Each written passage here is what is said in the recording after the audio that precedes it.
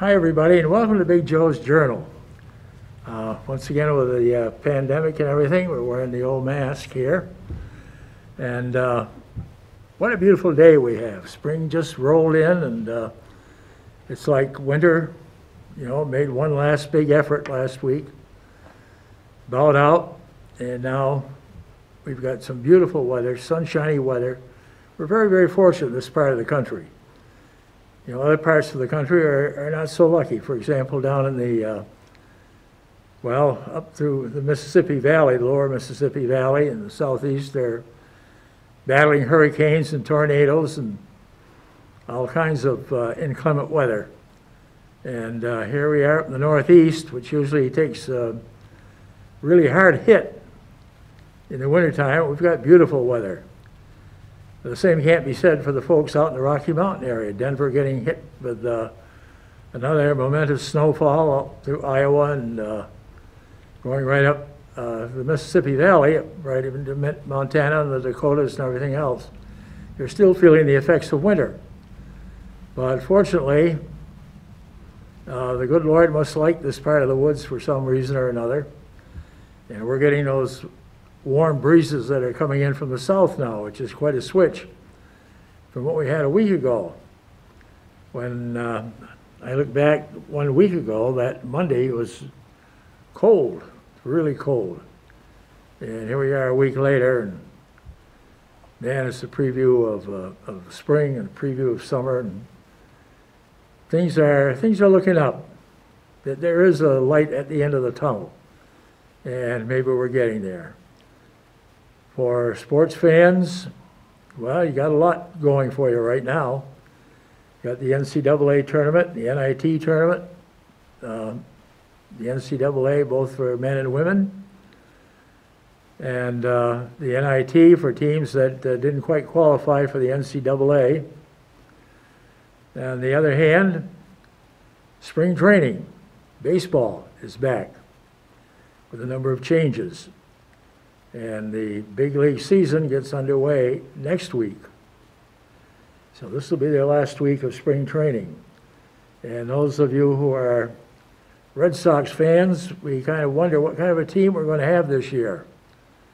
After the disaster of a year ago, there are a lot of new faces on the Red Sox. And Alex Cora, after a year's suspension for being a bad boy and cheating, is back at the helm of the Sox, and he's brought a lot of Latin American players with him that are going to help the team. So the big thing for the Red Sox, of course, is pitching. They still are going to have problems with their pitching staff. I know watching some of these spring training games, they were using some of the guys that they had last year, which was a total disaster. And they brought in a couple of new arms this year, and we will see what happens. In the meantime, you have the Yankees that are in training with their very high payroll, the defending world champ Dodgers. And next week, they start playing for keeps. And we'll see where we go from there. And the national situation, we have a big problem, of course, on our southern border.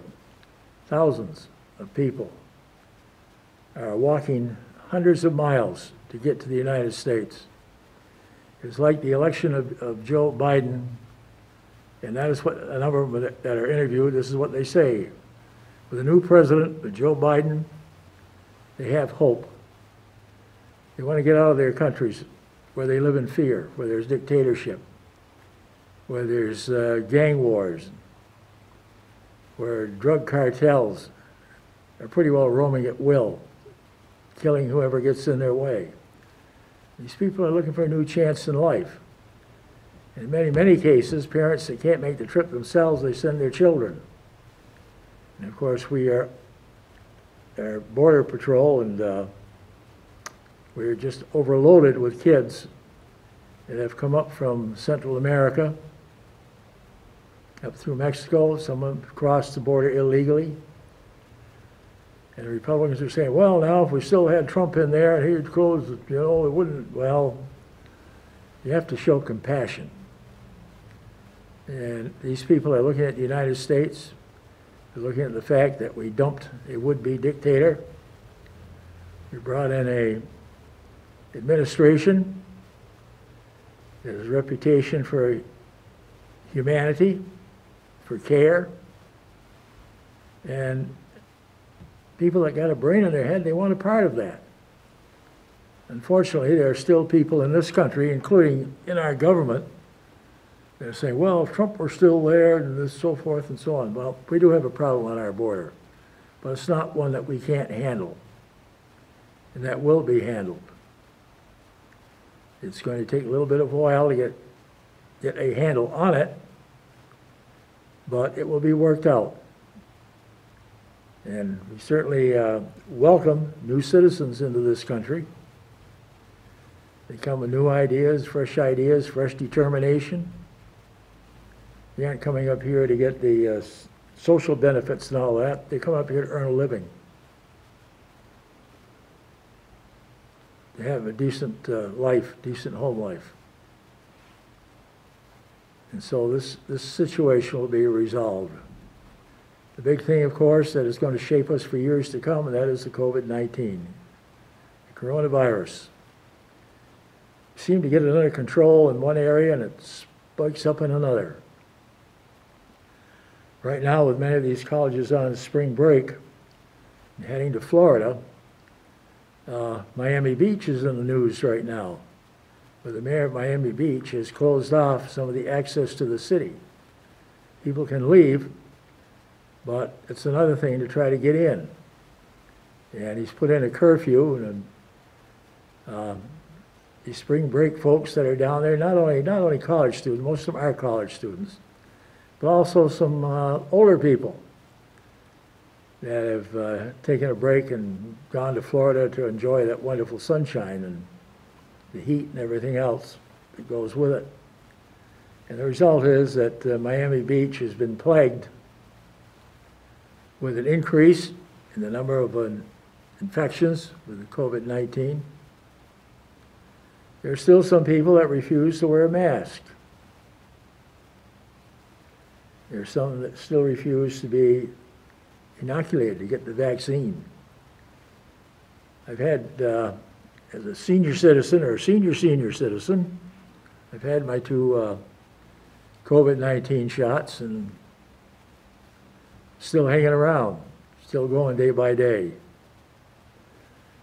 But very, very, very necessary, you know, as it goes down to the younger people, you have an opportunity to get your shots, get it and be safe.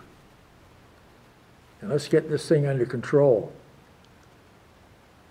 We talk about going back to normal. That'll be sometime down the road. Because we've got to look at the way we're doing things, and we've got to make changes. And some changes may be a little difficult to accept, but they have to be made if we're going to survive. An example, the upcoming baseball season, you know, how this is going to be handled. It's only going to be a limited number of people allowed in the ballpark. Much of the play-by-play announcing is going to be done remote from the studio.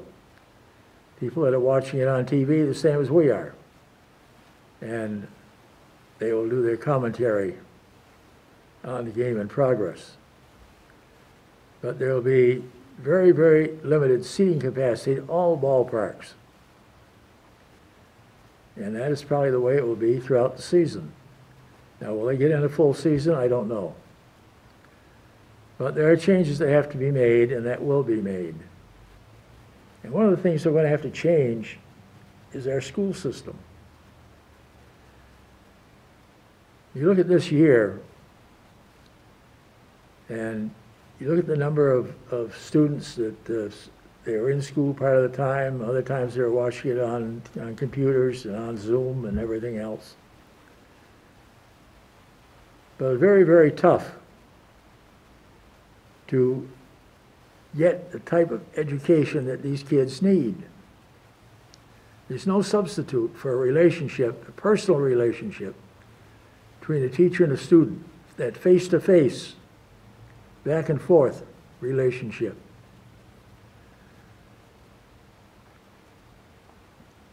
We also find that students are safer when they're outside, not locked in the classroom.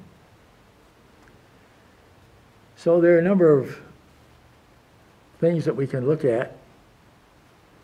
A number of them people won't agree with.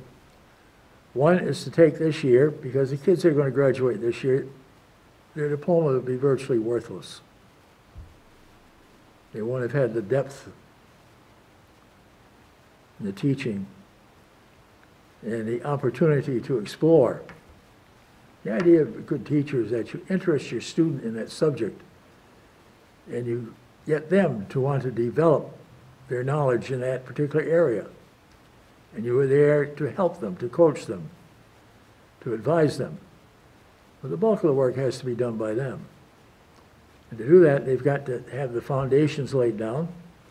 They've got to have the encouragement. And a lot of our people, of course, are bored with this quarantine. It gets to everybody. You know, I'm sort of like a hermit. It's just myself and my 14-year-old dog.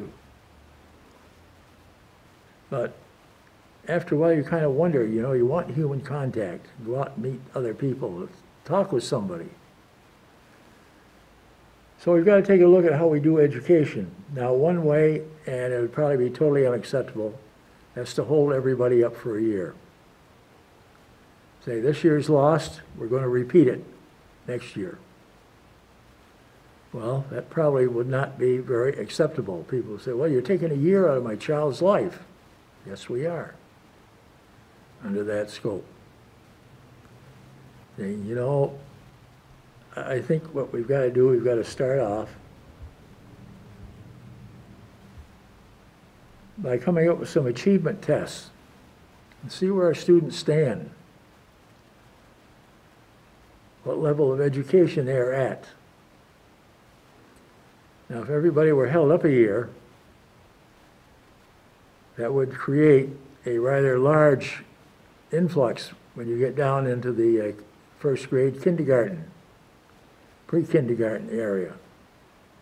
Well, more like kindergarten and first grade, if students are going to be asked to repeat those grades. That is one way of doing it, and probably totally unacceptable.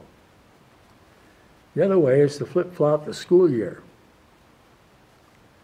More and more classes are going to have to take place not in the classroom, but outside. And winter is not the best time to be outside when the temperatures are very, very cold and very, very frigid. The time to be outside is in spring, in summer, and in early fall. And the way you teach is going to have to change a little bit. You might have, say, 2 days a week in the classroom, 3 days out in the field, or 3 and 2, whichever way they want to do it. But if we're going to get this thing under control, we've got to make these changes. So I think what we're going to have to do is begin the school year in March. Now, a number of people are reopening their schools and are ready to roll here in April. They go April, May, then they're out in June. That's not a school year. Kids aren't going to learn that much in that short time. You're going to have to pull together what they've had earlier in the year. You know, it's trying to make hash. Let's say corned beef hash for supper, and warm it up. To get in a full school academic year with meaning, a year with development and all that, you're going to have to begin the school year in March. Let's say late March, such as it is now, after the Ides of March. Use that as a key. Go from there. Wrap it up around Thanksgiving. the end of November, first part of December, and go through the summer. There are holidays that they would have off. Memorial Day, maybe around July 4th, have a week's vacation. Labor Day week, have another week's vacation. Then wrap up the school year. The big sport, if they're looking at it that way, would be your baseball and softball and lacrosse. And possibly football would close out the school year instead of being the start of the school year. But the point is that they would have a full year. It'd be the teacher-to-student contact. And they would have this opportunity to get back on track. Well, you say, well, what can you do if you're going to be outside the classroom? Well, you know, as a teacher, sometimes you're in the classrooms, the kids they're tired or they're bored and they're not even hearing. They're not listening to you. Call on somebody and say, what do you think of this, or so forth. They haven't the foggiest notion of what you're talking about. But if you have where you're going to do a couple of days in the classroom or 3 days in the classroom, then you're going to be out in the field. I think they're going to find it a lot more interesting, especially if you're teaching science. Tremendous opportunity for science around here. You know, you've got the I'm having a senior moment, but the Pine Area Park, which should be a great learning experience for kids that are studying science. You got Otter Creek. You go up on the mountain, you've got your state parks. State parks would be a wonderful, wonderful area to educate your kids on the different things, the different types of trees, the different types of animals, insects, what makes up Mother Nature. Our lakes, take advantage of them. Summer camps do. And things you can learn from there. Different approach, but the learning is taking place. Well, you say, how about social studies? Say English. Let's take English. Well, you have 2 or 3 days in the classroom. You go outside, teach English outside in the sunshine. They get a lot more out of it. And you can also take field trips. For example, going up to the Robert Frost Homestead that's maintained by Middlebury College up above the Snow Bowl there in Facein. It'd be a field trip. Other field trips, go to Lake Champlain, maybe book a tour on the Carillon, which is a little tour boat where they take tourists up and down the lake. It'd be great for social studies, especially for history. You're studying history. Take a cruise on the lake, go up around by Grand Isle, Isle La Motte, the first French fort built in Vermont. You're coming down the lake. Well, at the various battle sites that took place there in the War of 1812. Area in Ferrisburg, where Benedict Arnold used to build some of his boats, small boats, that he used to slow down John Burgoyne's trip down Lake Champlain on his way to Saratoga. You can also go by Mount Independence, Fort Ticonderoga. All kinds of opportunities that you take advantage of. And also, again, they visit the Fort Ty. They visit the Mount Independence. They visit to the Hubbard Battlefield. They visit to the Bennington Monument. To the National Cemetery in Saratoga, where many of those that died at the Battle of Saratoga lie buried.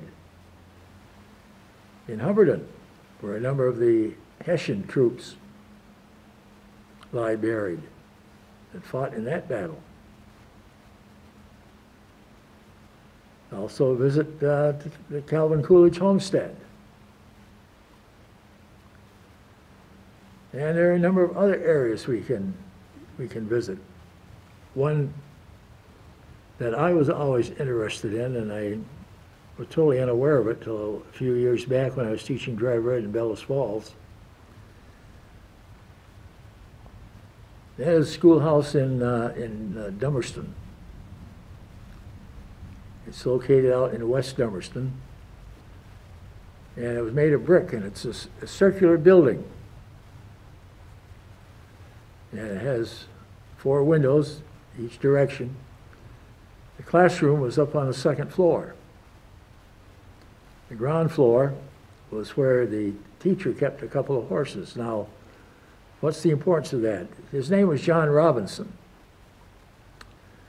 And John Robinson, for whatever reason, had been condemned to hang in England, and he escaped.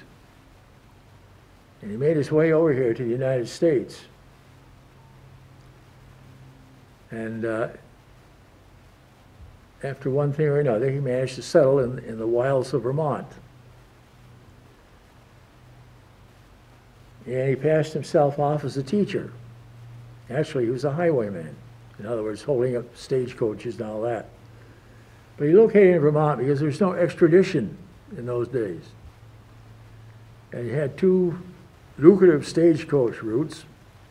One came up from Boston, up through New Hampshire, Walpole and Bellows Falls, up to that area.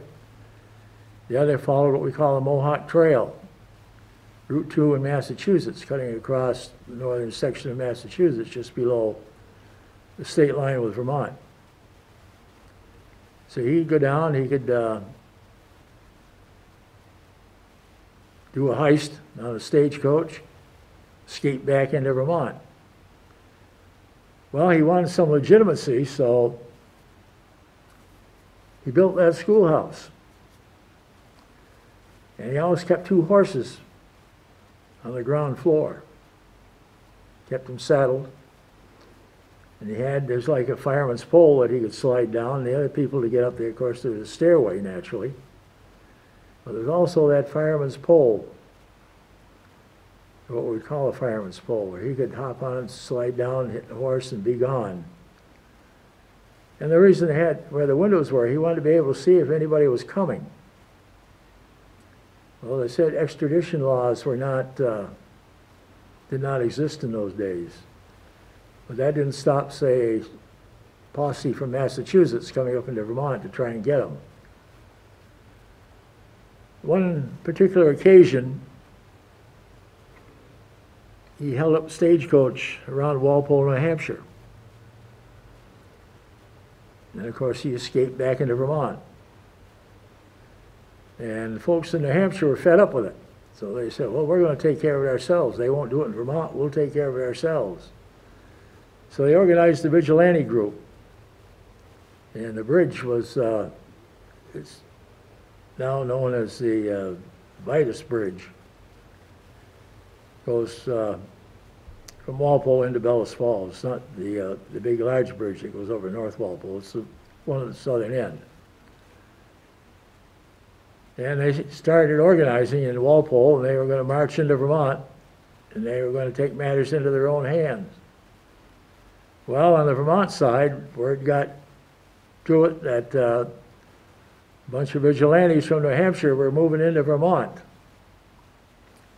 Well, the Vermonters weren't going to have any of that. They didn't want any New Hampshireites over here taking the law into their own hands. So a group of citizens organized down there. And as the New Hampshire folks came on the bridge, they were met by a large array of well-armed Vermont farmers. Said, you're not coming in our state and taking anybody out of here. And there was a standoff. And eventually, cooler heads prevailed. The New Hampshire folks went back home, the Vermont went back home, and John Robinson, another successful robbery. But the time came when a group from Massachusetts led by a sheriff in one of the counties down there, came into Vermont, bound and determined to nail them. And he saw them coming, so he hit the fireman's pole, horse all ready to go, and took off. And that's the last anybody ever saw of John Robinson. But that brick schoolhouse is still there. And it's still a historical monument in Vermont. Now, very, very few people know about that. But there's another opportunity for kids to learn about our state, how we've developed. And we've got to take a look at this, folks, because things aren't going to go back the way they were. They can't. It's too risky. We can't go through another year like this. Our kids are losing too much. They're falling too far behind. That's why I think we need to start off with achievement tests and say, well, let's see where we are. Let's find out where we are. And take a look at this, and we go from there. I was talking with Senator Cheryl Hooker the other day. I asked her if there's anything in the legislature. Has the legislature taken up anything like that? And she said, no, not yet. And they probably won't, because they're going to be adjourning here probably another 6 weeks or so. But it's something we should look at, and we should not waste a lot of time on it. Because if we lose another year, they're 2 years behind. And the longer you wait, and the longer you put it off, the bigger the problem is going to be. And you know, it's like a disease, or like a sort. If you don't deal with it right away and get it taken care of and set it up, it gets harder and harder the longer you wait. So, for what it's worth, an old retired teacher, maybe, I look at the situation. This is the way I think we got to go. Now, some people may not like the idea of teaching in the summertime, but you know, I taught driver ed for 30 years. And you got a lot more done in the summer, working with these kids and teaching them. They're more relaxed. They're more, you know, I don't know what it was so much easier than during the regular school year. Because I think you can get a lot more, get a much better response. Now, I know driver ed is different, but the idea is the same thing. You know, you deal with your students as individuals, and you try to bring out the best in them. Do the best you can. And for most of them it works, for a few it won't. But the state has got to take a look at this. Say, well, I can do it on the national level. Well, you know, according to the Constitution, education is not the responsibility of the federal government. It's the responsibility of the individual states. And some states are going to do it well, and some states are not. So hopefully things will resolve, and we will see what happens. In the meantime, got beautiful weather, going to have a very, very beautiful week. And if you haven't been able to get out much, just go outside for a little while and enjoy the sunshine. And especially today, Monday and Tuesday, you know, better days are coming. And thank God spring is here, summer. And fall, we don't want to think beyond that. But we're going to get a little reprieve. And I think eventually we're going to get some kind of control on this virus. People get shots. We'll get it under control, at least temporarily, and then figure out where we go from there.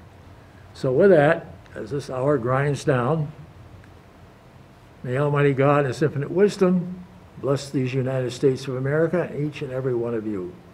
And you all have a great week, and I'll see you all next week.